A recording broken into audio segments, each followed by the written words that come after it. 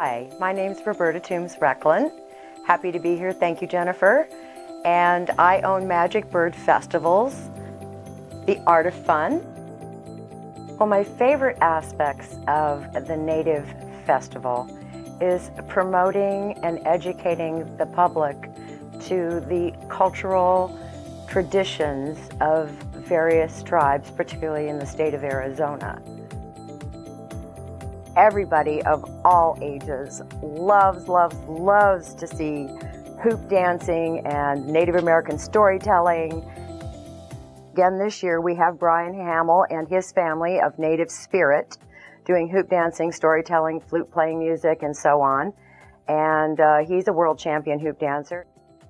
We've also this year brought in Munti Sinqua with his two sons, Samson and Scott Sinqua. And they also are world champion hoop dancers. Well, Munti is for sure, and the boys are getting there.